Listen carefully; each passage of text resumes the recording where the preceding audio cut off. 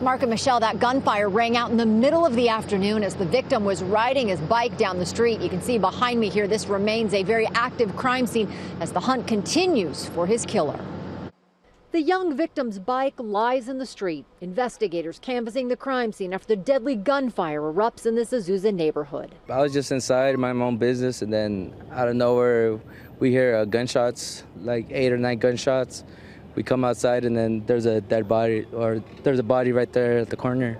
The violence broke out around 3 p.m. on Grandview Drive at Enid Avenue, just south of the 210 freeway.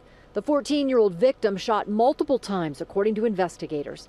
A neighbor's surveillance camera capturing the teen on video as he rode by on his bike just moments before he was gunned down. I did see someone pass by with the bike, but I didn't pay much attention, and saw the neighbors coming out, and I step out of the vehicle, and I'm like, what's going on? And, I seen them knocked down over there. Neighbors started saying, oh, there was a shooting. Witnesses say officers performed CPR on the victim as paramedics rushed the 14-year-old to the hospital where he was pronounced dead.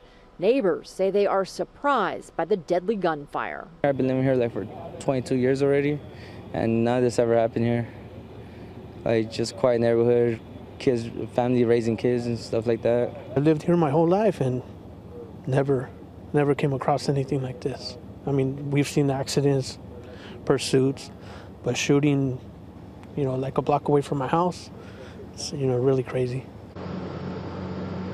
And investigators say they don't know if that fatal shooting may have been gang-related or not. Also say they don't know if that suspect was in a vehicle or on foot. All part of the ongoing investigation here at the crime scene as light rain continues to fall tonight.